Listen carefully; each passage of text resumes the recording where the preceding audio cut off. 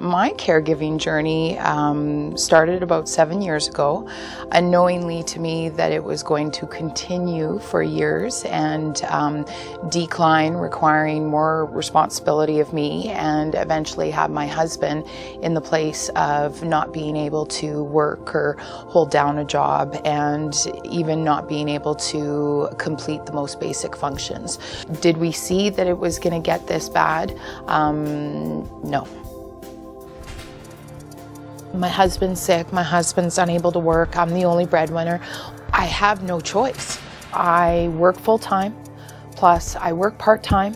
It's not to go on vacations, it's not to go shopping, it's just to make ends meet.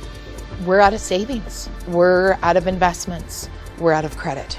So now what? There was times over the years where I should have been at home or I should have been at the hospital, but instead I was at work and was hiding what was going on at home. The 5 days my husband was in the cardiac care unit, I worked 12, 13-hour days, and nobody here knew that anything was going on. When I go home, I see it. When I'm not at home, I'm thinking about it. And you start having bad days. You start being a little bit short in meetings, or your attendance starts being on the radar because you can't get in for your start time.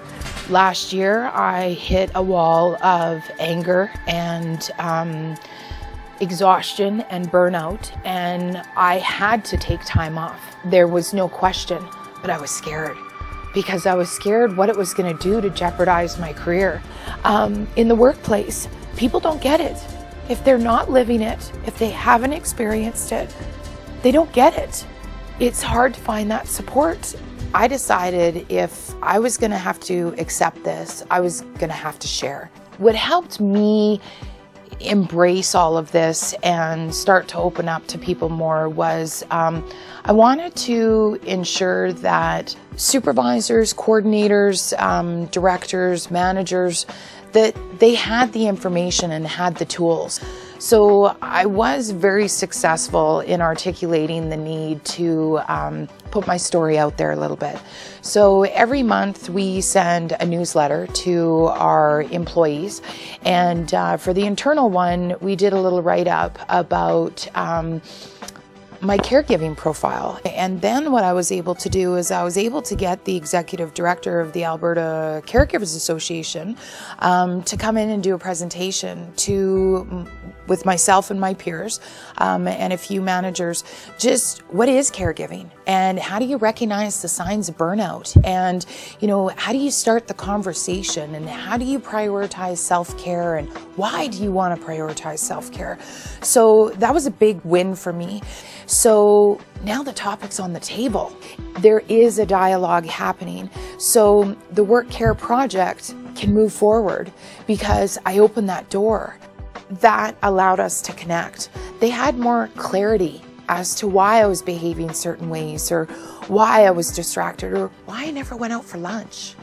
And so it's a fine balance. This is not a black and white process. This is something that needs to have a little bit of ebbs and flows. But it's really important for employers to understand we're real people and we have feelings, and we're overwhelmed already. Putting more judgment, putting more criticism and more responsibility on us isn't going to help us.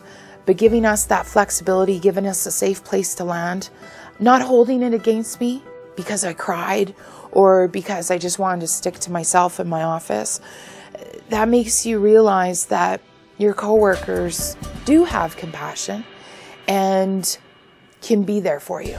You got to put the issue on the table. You've got to talk about it. I finally found people that got it and genuinely respected the sacrifices that a person makes and why you do this for a loved one.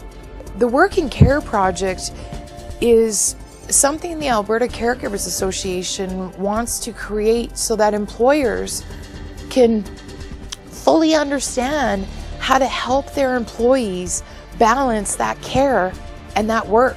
So the simplest things can make a huge difference for your employee. And I think that's what the Work and Care project is all about. Just informing employers, creating that awareness, getting some dialogue, and having them realize this doesn't have to be that you throw money out or that you're not a successful company.